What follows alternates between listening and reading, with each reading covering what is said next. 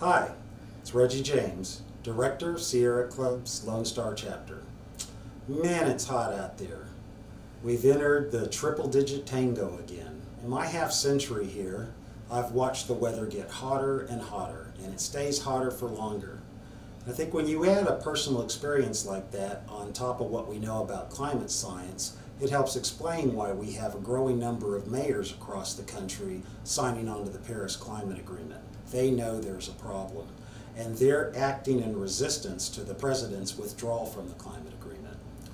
In Texas, we have Austin, Dallas, Houston, San Marcos, and most recently San Antonio.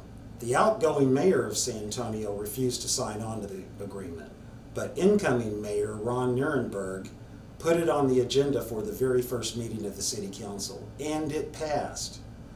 I'm pleased to let people know that Sierra Club endorsed the mayor in San Antonio and 4 of the city council members who just passed this agreement. And we also endorsed 5 of the most recent city council members in Dallas, where clean air was also an issue in the elections. This makes me really hopeful.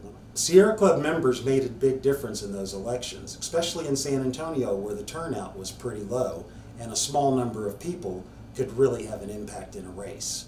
If we keep plugging at it, we can keep influencing cities and we'll have a growing list that'll push back in resistance to climate deniers. This is an important thing. We have to get it right. Get out there, make a difference. Thanks, and I'll see you again.